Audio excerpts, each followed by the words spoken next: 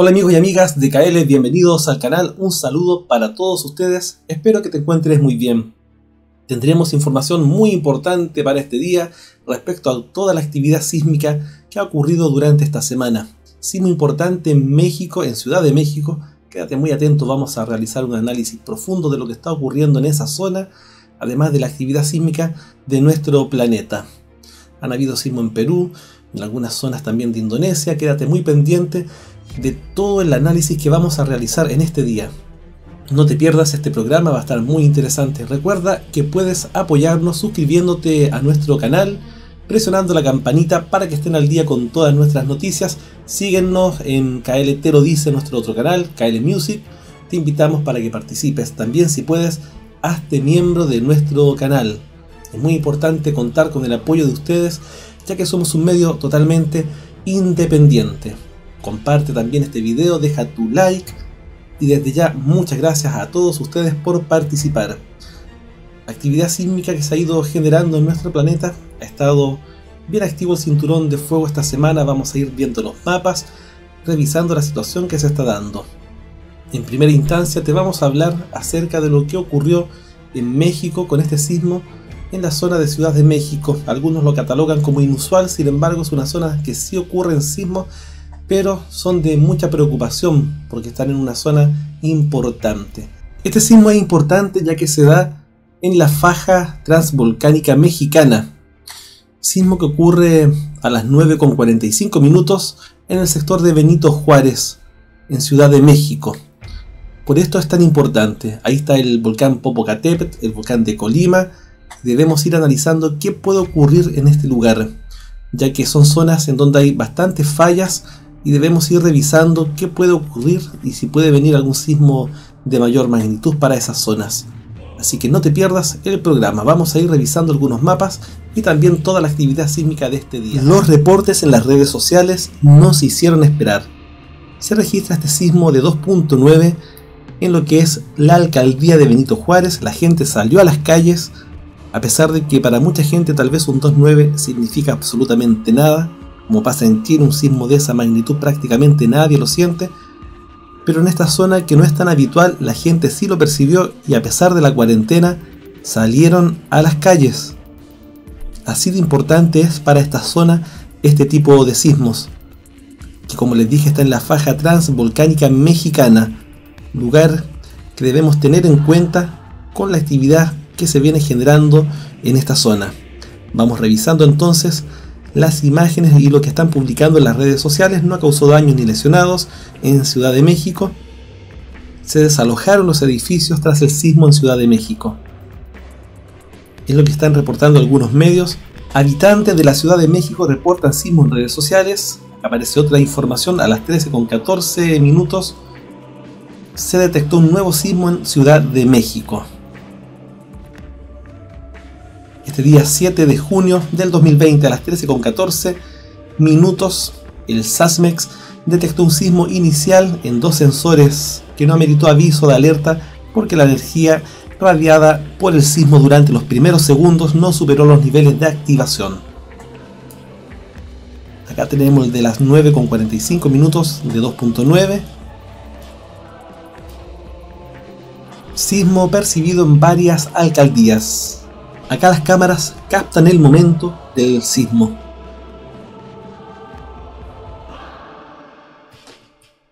Inusual sismo que sacudió la mañana de los capitalinos con una fuerza de tan solo 2,9 grados.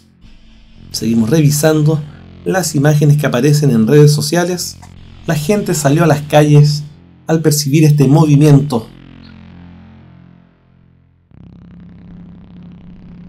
Este sismo registrado en Ciudad de México de 2.9 con epicentro en la alcaldía de Benito Juárez es lo que se ha reportado hasta el momento por el Servicio Sismológico Mexicano.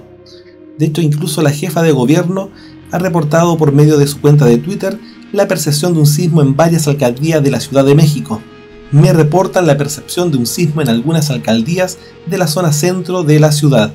Estamos esperando información sismológica, escribió en su cuenta de Twitter. Por su parte, el Servicio Sismológico Nacional informó a través de sus redes sociales que el sismo se registró a las 9:45 minutos de este domingo con epicentro en la alcaldía Benito Juárez con una magnitud de 2.9 y una profundidad de 7 kilómetros.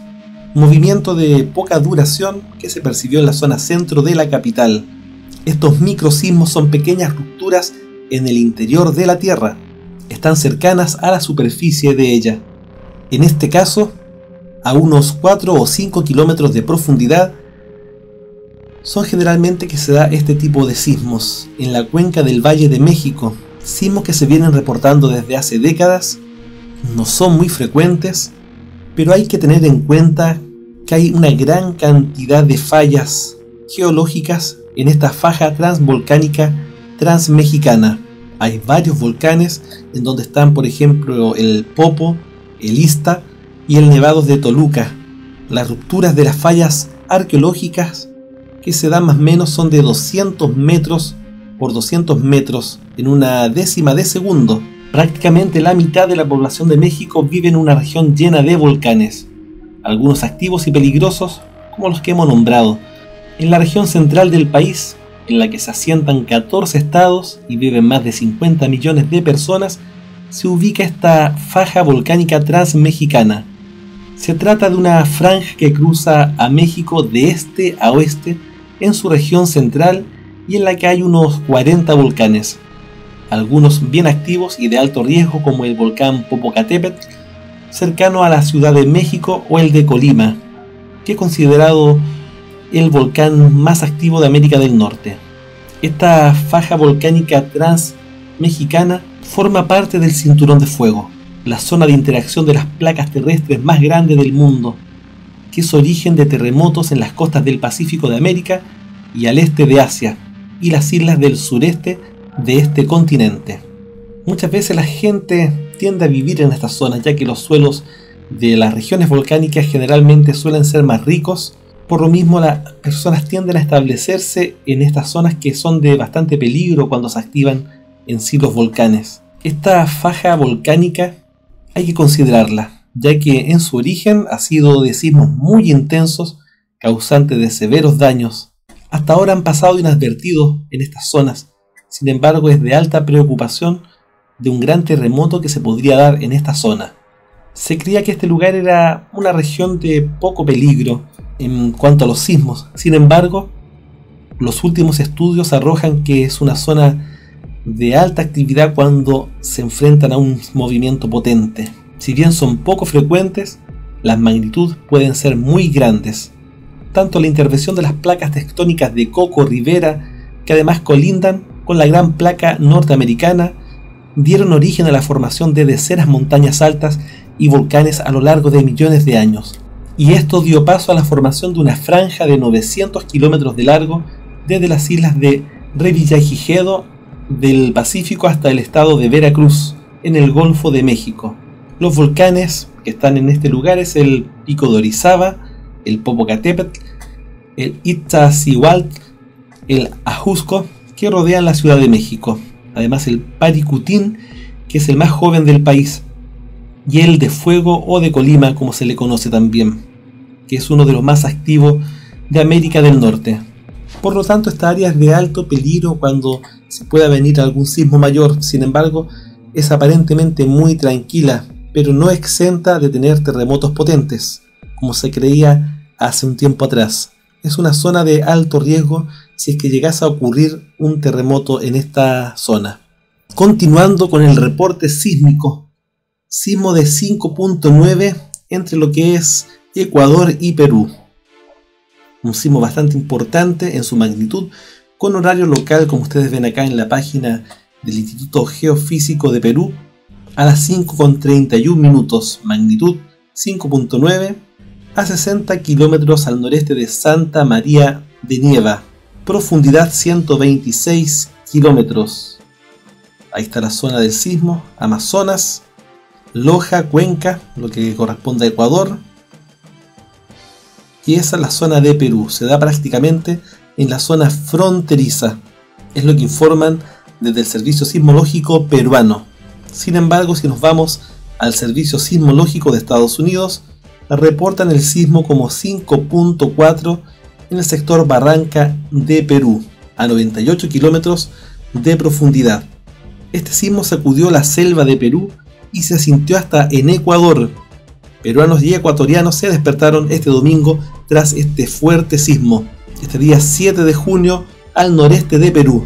Sismo que se registra cerca de Santa María de Nieva en la provincia de Condorcanqui, en Amazonas. Se sintió en varias zonas de la selva peruana, algunas ciudades de Ecuador, entre ellas Loja, Chimborazo, Guayaquil, aunque con poca intensidad, así que es muy probable que alguna gente ni siquiera lo percibiera.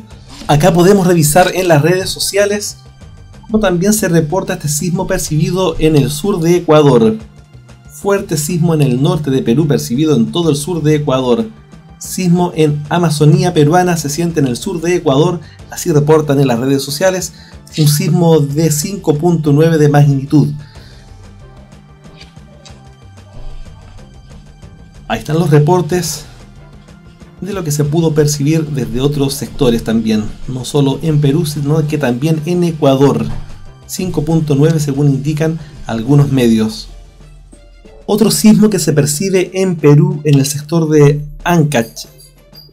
Sismo de 4.9 de magnitud se registra este día domingo, con epicentro en el distrito de Samanco, ubicada en la provincia de Salta, según informó el Instituto Geofísico del Perú.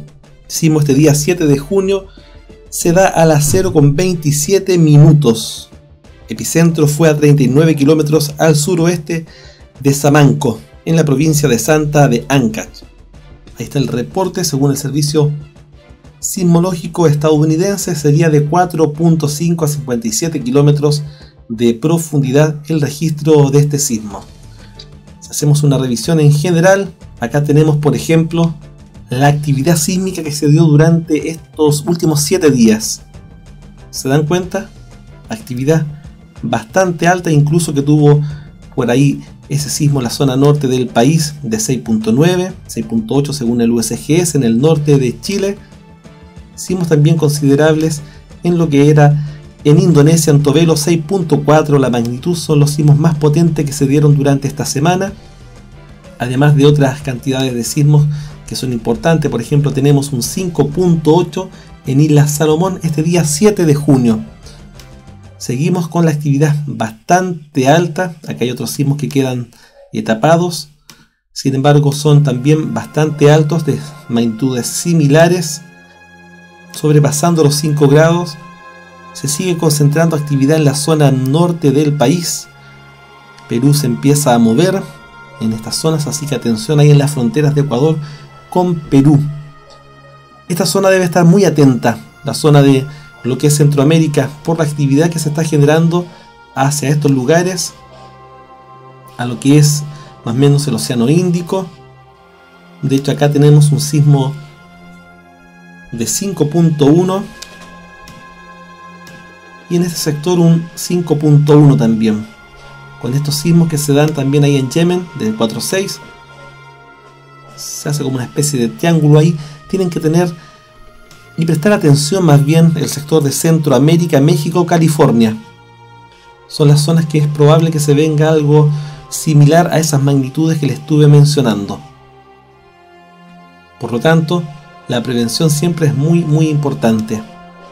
Y así se encuentra nuestro cinturón de fuego, Yellowstone, muy activo como ustedes ven ahí. Mucha actividad sísmica. Idaho sigue moviéndose, también lo que es California. Recuerden que hubo un 5.5 en esta zona.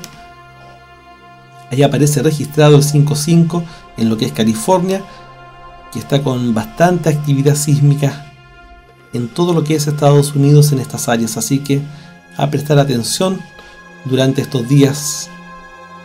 También hay más actividad para lo que es Puerto Rico, que se sigue moviendo. Sismos en Centroamérica que se han dado en varios lugares, como mismo México también se sigue moviendo. Sectores de lo que es El Salvador, Nicaragua han tenido sus sismos en estos sectores durante la semana, así que estar en prevención con la actividad de estos días.